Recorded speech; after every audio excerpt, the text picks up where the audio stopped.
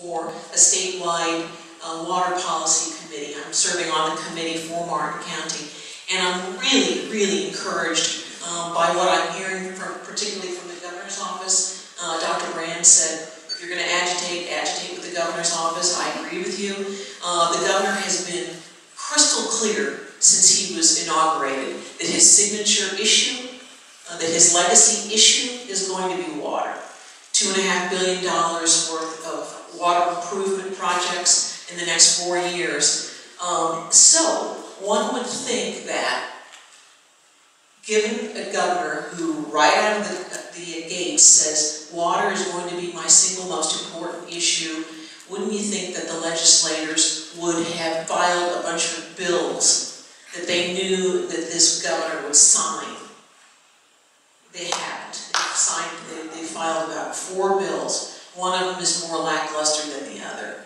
It's really disappointing, because this is the opportunity that we've been looking for decades, to have a governor who's going to support environmental regulations. The governor spoke on Thursday morning. He was unequivocal about his support for water quality in Florida. He understands that the economy will dissolve around us if we don't clean our water up. He recognizes that there are polluters and that we need to stop polluters. So I'm very encouraged. I'm encouraged by his efforts to replace the Water Management Governing Board. He appointed a new executive director who will take things in the right direction if he's allowed to. If he has the political will to make the correct decisions, he will make them. The Secretary of the DEP is doing a fine job. They're saying the right things, and I think that they're in earnest, and they're going to do everything that they can in order to turn things around in Florida so that we can continue to enjoy a high quality of life here instead of watching things deteriorate. Maggie's glass is always half full, mine is usually half empty. I've heard, this is about the 6th time that I've heard Dr. Brand talk. I go to the Everglades conferences each year, and he generally speaks there. Every time I hear him speak, I want to head for the hills. Today is no exception. Thank you. Well, thank you all for hanging in there. I promise you this is not going to be death by PowerPoint.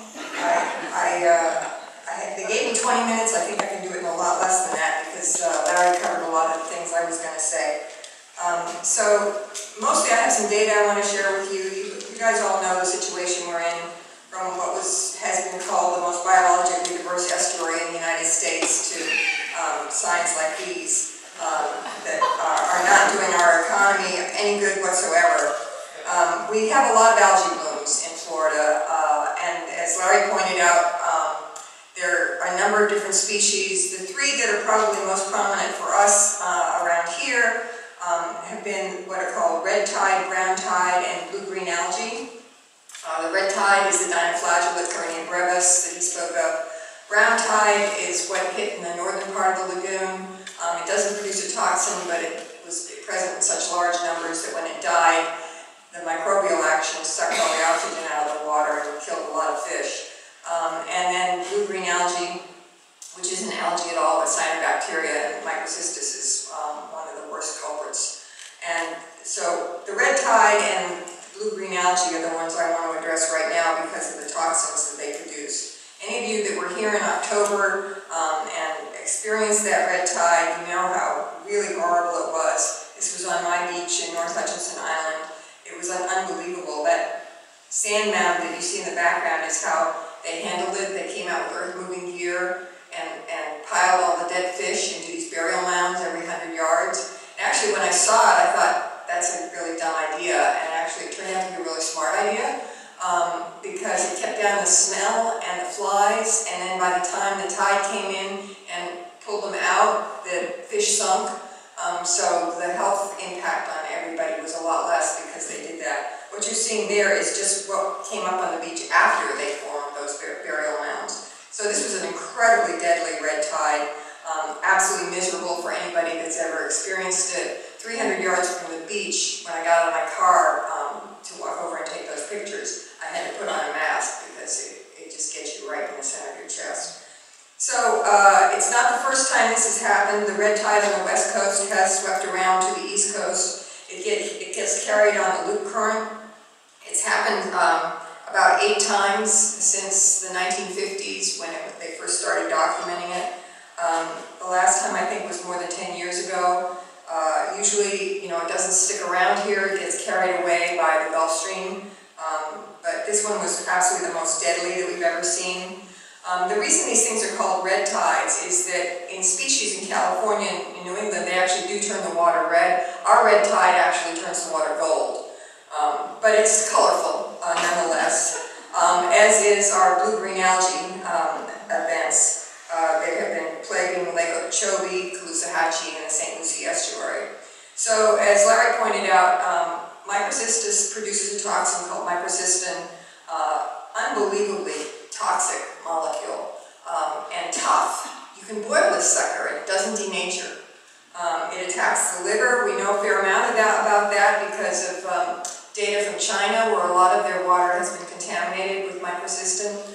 And so it has both acute and chronic effects. The acute effects, those of us that have been around it during recent blooms in the St. Lucie estuary can attest to. I went down there twice to sample, and both times I don't think I was around it for more than 15 minutes. I was close to it, but I was around it for about 15 minutes. I was sick for 24 hours afterwards. Just headache, nausea, just miserable. And, people living next to it, I'm sure it was far, far worse. The amazing thing is how toxic it is in very low concentrations. So the World Health Organization sets the limit in drinking water at 1 part per billion. That's the equivalent of 1 drop in a tanker truck full of water. They set the recreational exposure at 10 parts per billion. So the question is, how much do we need to be concerned about this apparent increase in these blooms in our local waters? Well, there was a study done by Ohio State University in 2015 where they looked nationwide for the incidences of toxic algae blooms and the co-occurrence with non-alcohol related liver disease. So they just combined 2 national data sets, and any place they found a high correlation, they put a red spot. And you'll note there's 1 red spot in Florida, and it's right here around Lake Okeechobee and the Indian River Lagoon. Should we panic? No. First of all, it's always important to remember that correlation is not causation. Just because the number of ice cream sales and shark attacks co-occur in July is not reason to think that they have anything to do with each other, except that they both tend to bring people to the beach and enjoy the hot weather. And there are many other spurious correlations, some pretty funny ones that you can find online involving Nicolas Cage and divorce rates, I think it was. I can't remember, but anyways. So you have to be careful, but you do want to recognize that it could be cause for concern. So our question at ORCA was, what are the possible paths of exposure and how can we look at it? So paths of exposure are obviously in drinking water. They had a big problem with this in Lake Erie. In fact, they've had a number of issues, but August 2014 was the most extreme, where they had a microcystis bloom so massive it could be seen by satellite. The Toledo water inlet looked like this, and they had to shut down water supply to 500,000 customers. And this was not a boil notice, this was a do not touch notice. This was extreme. You can also be exposed to it through aerosolization, as any of us who've been around it well know. And the Harbor Branch did a study where they tested people with nose swabs, and this was not what you would call an unbiased set, because these were volunteers, obviously people that thought they might have been exposed, and 100% of those had positive results with microcystin on the nose swabs. So aerosolization is another way you can get exposed to it. It can be taken up in our food crops. The microcystins are taken up by quite a number of different food crops. We may be more prone to that here in Florida because of our agriculture. We created agricultural land by draining the swamp and creating these canal systems to do so, and then we irrigate our crops from those canals. Well, those canals turn out to be pretty ideal places for harboring cyanobacteria. And we found this in 2014. We got funding from the state to put out 25 of our water quality monitors in all of the major canals and tributaries feeding into the Indian River Lagoon. Unfortunately, we had to pull them out, and we're left with just 10 in 2017 because of funding cutbacks, but we're hopeful that this new governor might allow us to put more out again, because we were discovering a lot of pretty interesting things. For example, we were seeing what we were calling these cryptic blue-green algae blooms, and this goes to one of the questions that was asked earlier about whether you can count on just being able to see the algae as an indication that it's present. No, you can't. So we were seeing evidence on our detectors. Our Kilroys can test for blue-green algae, even when there was absolutely no evidence of blue-green algae at the surface. And so this was in the C23 canal, which is used to irrigate crops. So our question was, okay, when you're looking at a problem in science, it's important, first of all, often to repeat your results to make sure that they're believable in your context. And so the first thing we did was just a very super quick experiment where we just wanted to see if we could actually measure microcystin in food crops that had been exposed during irrigation to microcystin. So we set up a real simple experiment where we had lettuce seeds. The control is just water on the right. On the left is 10 parts per billion of microcystin. And the obvious thing that popped out at us was that the crop yield was way down. And we repeated this a couple of times in a couple of different ways with different crops. And much larger N values, and saw it again and again. And it turns out, actually, this has been seen in a lot of literature now is coming out about this. In December 2017, this was a publication in Food Research International, where they were showing microcystin taken up by lettuce, carrots, and green beans. And on the right, you're seeing the crop yields. So this is under 0 parts per billion. This is 1 part per billion, 5 parts per billion, 10 parts per billion. Those are all very low levels. I mean, we've been finding higher levels than that pretty often. And this is the lettuce, carrots, and green beans. And you can see the crop yield is dropping to the point, the green beans are small and low number and shriveled. So what does a farmer do when he sees his crop yield going down? He adds more fertilizer, which feeds the algae bloom, which creates more microcystin. So I've been trying to get in front of the agricultural community, who doesn't really want to talk to anybody that has anything to do with environmentalism, but to let them know, and I have talked to Nikki Freed, and we're trying to get this knowledge out there because this could be impacting how the farmers are handling their crops, that they need to be aware that this may be impacting them to a much greater degree than they might have otherwise realized. Then the other most obvious way that it could be getting into our systems is by bioaccumulation.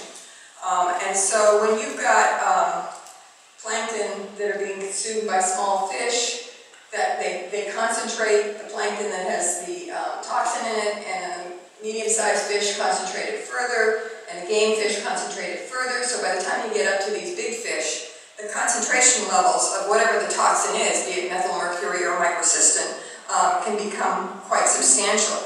And it turns out that, as Larry pointed out, both brevetoxin and microcystin do bioaccumulate. Originally, it was thought that the red tide toxin might not bioaccumulate because it kills the fish so fast that they thought there was no chance for that. But then in 2004, there was this mass mortality of dolphins up in the panhandle, and when they assayed them, they discovered that they did have microcystin in their flesh, and they had menhaden in their bellies that had a lot of microcystin in the flesh of the fish. So brevetoxin actually can bioaccumulate. And so we wanted to know to what extent microcystin was bioaccumulating in our local fish. And so we started capturing fish and doing microcystin assays in their livers, filets. We actually even tried to do it in their skin, which is a lot tougher. but this was a study that was funded by the Guardians of Martin County. We're very grateful to them for making this study possible because it produced some pretty interesting results. This is what is known as a convenience sampling, in that, it was sort of like the Harbor Branch nose swab study. It's a first cut at just trying to figure out, do any fish have microcystin in it? So we were just taking fish from anybody, from anywhere we could get them. And it was actually proved to be rather difficult because there had been these toxic algae blooms and the fishing was very poor. But we got 51 fish, and in these that you see here, the green is from the fillet and the red is from the liver. Absolutely no detectable microcystin in these. This is just the number of fish here, not the concentration. This is just barely detectable. I mean, we know it's there, but it's so low that you can't really quantify it accurately, but we included it because it does seem to show a continuum. And then this was with microcystin present, always higher in the liver, which is not too surprising because that's the detoxification organ for us and for fish. So how much is the microcystin in the liver and the fillets of these fish? Well, the average concentration,